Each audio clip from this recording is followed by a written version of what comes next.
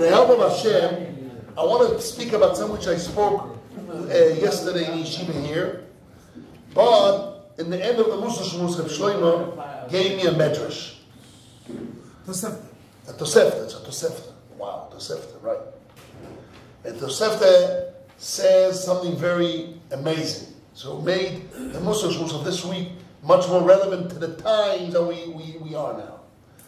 Then the Tosefta says that the reason why the Jewish people went to exile, what's the reason?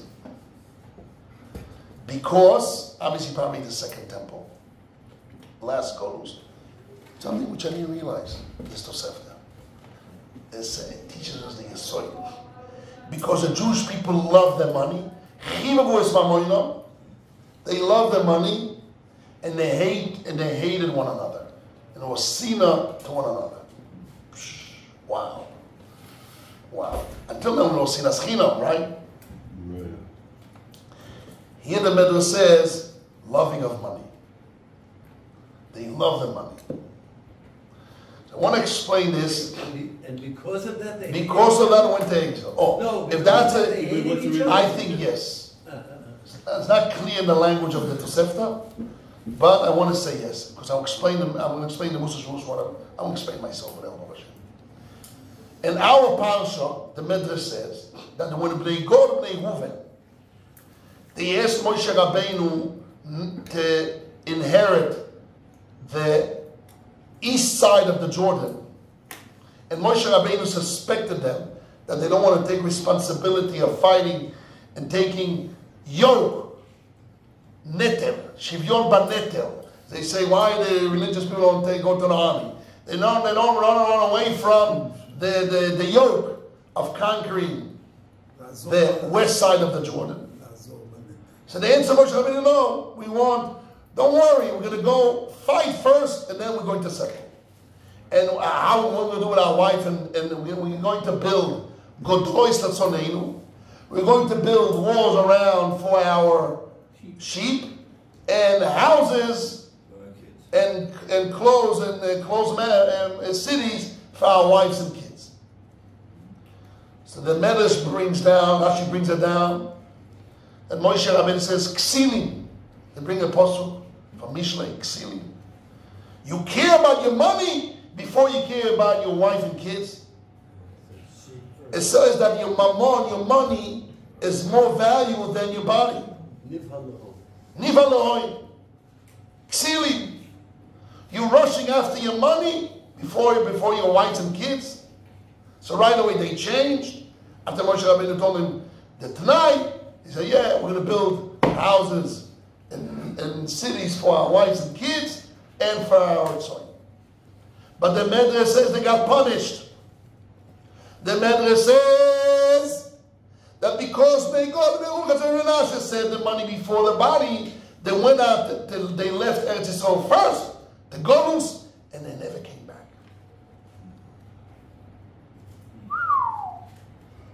When I saw this Medrash, the Tosefta, it brought on the red light to me. What do you mean? Why we, forget about Bnei Gad, why are we on exile? Why are we still in Golus? Because we value our money. Now what does that mean? This means, it says, Chibaru is Mamoino. All of them, they love their money, they have their money, and they hate each other. We know by Yaakov Avinu, when he crossed the Nachal Zeret, he forgot Pachim Ktani. What did he do? He went back. And he saw the angel, he had a fight with him. So the Gemara says, and so it because Tzaddikim, how should we do that? They mechaber ma'imoinom yoisem, because they don't put their hands in gezer, they don't put their hands in stealing, so they value the money more than the body. They exert themselves.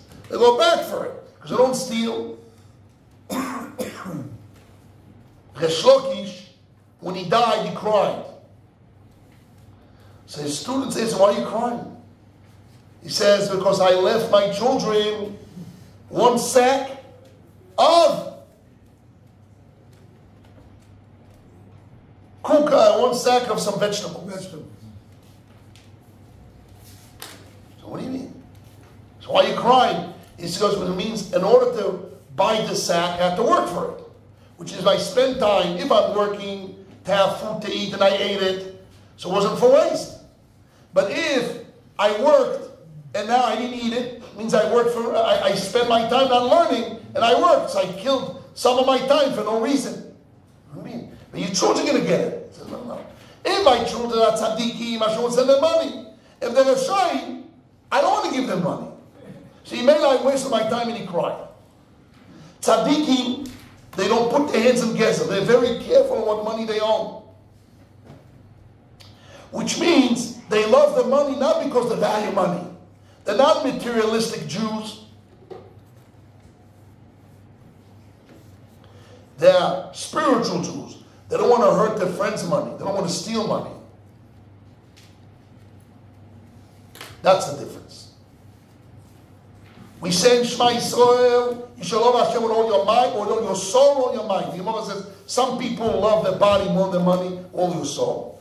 Some people love their money more than bodies with all your money. You have to love Hashem, whatever you like the most, you have to love Hashem with all that.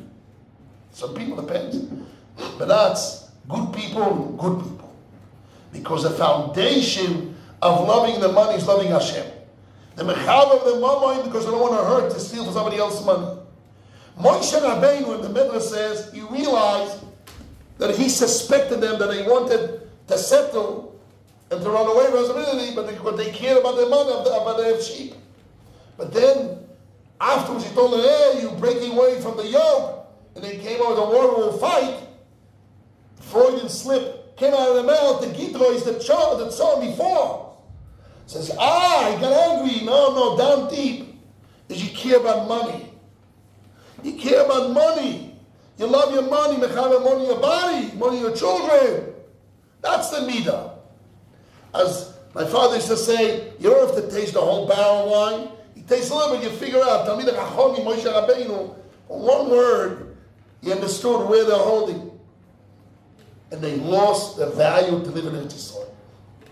Now, why is it relevant to us? Because we're still in exile. Nothing changed.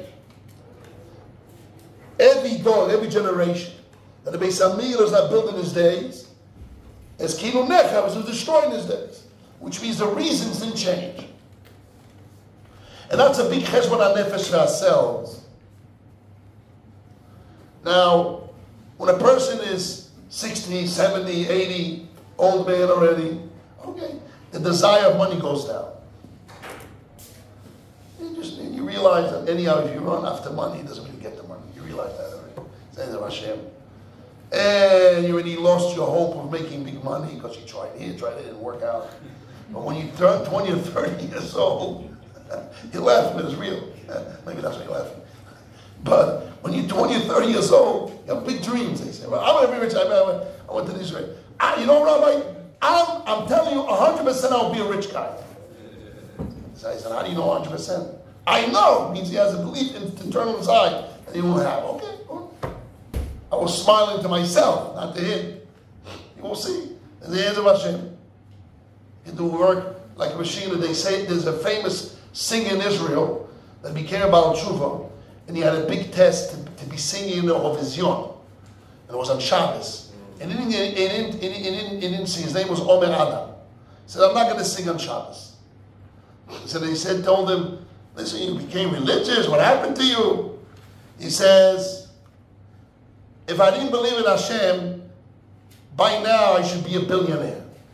He says, I saw that all what I do hard and I work hard is not to do with Hashem's hands to give me the money. I'll give you the money. It's very clear Hashem runs the world. And you should know that's why rich people give charity, because they know it's in the hands of Hashem. They try this, they try that, they lose here and there, they see in the hands of Hashem. Money is a matana from Hashem. And rich people know that. They really recognize that. And they're afraid, they have fear to lose it.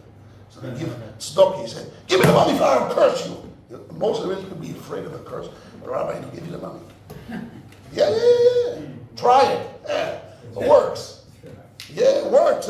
I saw my own eyes. It works. Does it depend if the guy's an Ashkenazi or Sephardi? No. All rich people that come Sephardi, because they know the money comes. It's true, Sephardi are much more oriented to be there, but rich people, Business people, no matter who they are, they know that. They know, even Yiki. They know if they're doctors, they don't give you a penny. Because they think they make even an hour for $100, that makes them money. A lawyer, his work made them money. But if he's a businessman, he knows in the hands of Hashem. But what's important to us is no matter what age you're in, obviously when you're older you have to do it. Easier to do that. And when you're young it's harder. Is to make a cheshbon nefesh in yourself. Are you a materialistic person? You love your money? And right away people ask me, is that a result of hatred? Yes. When a person loves his money, means he's a materialistic person. So anything his friend does for him, he gets angry.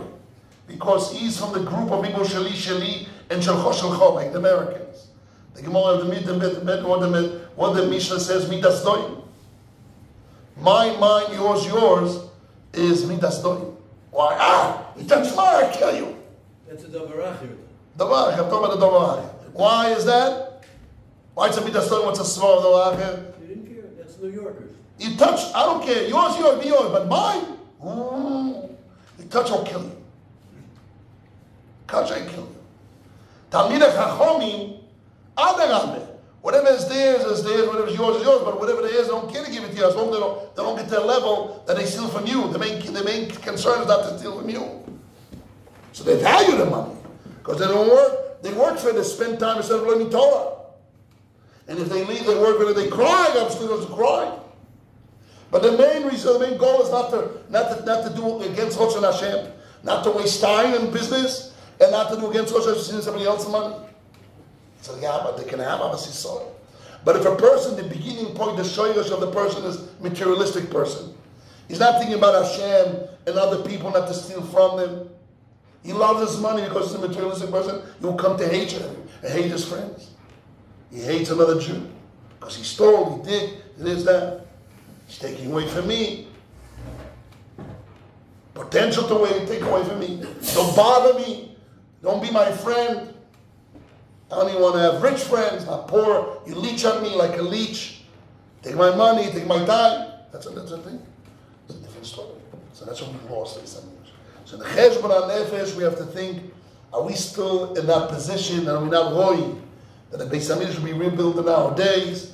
Or we doing tshuva? And the Rambam says the best way to do it is you do small meisim. You have $100 to give out, don't give it out. Do $100 dollar by dollar. Train yourself to be a giver. Train yourself to be letting go of your money. To train yourself not to be materialistic. Do pa'ulas. You have to do pa'ulas. Actions. I always say to myself and my wife, I try to give my mussar money, whatever my time, mussar my time, and mussar went to the yeshiva. That's easier because yeshiva is me. It's myself. That's easy to give. I have another poor guy. Wait, so maybe it's fake? Yeah, that's what I'm saying. But now I have somebody else on the outside leeches on me to give him money. It's where I'm holding. This is where we have to check us. When it's not you, can you give my mussar to my children? Mussar to my family, to my yeshiva, to mine. When it comes out, it's not yours. How much you give with a love and care and run after make those chesed of nothing to do with you. Not in you and get no result. That's what we have to really work on. And that's not easy. Then you find out that you're a kind person, you suddenly see that there's a lot of work to work there. You have to change. And this was the time, 3 weeks, the time to do cheshbon nefesh. We're coming up to Chodesh Av. Cheshbon nefesh 3 weeks is to make a tshuva, and this is so. If Hashem brought this parasha here, I said, wow, min hashamayim, I saw this medrash. This is what we have to work on. Rosh Yeshiva used to call it, Zatzal used to call it, are you a selfish, self-centered, egotistic beast? Beast, right. And we find out, as you get older, we are. And we have to work on ourselves. We have to work on ourselves. We want ourselves not to be so, and train ourselves.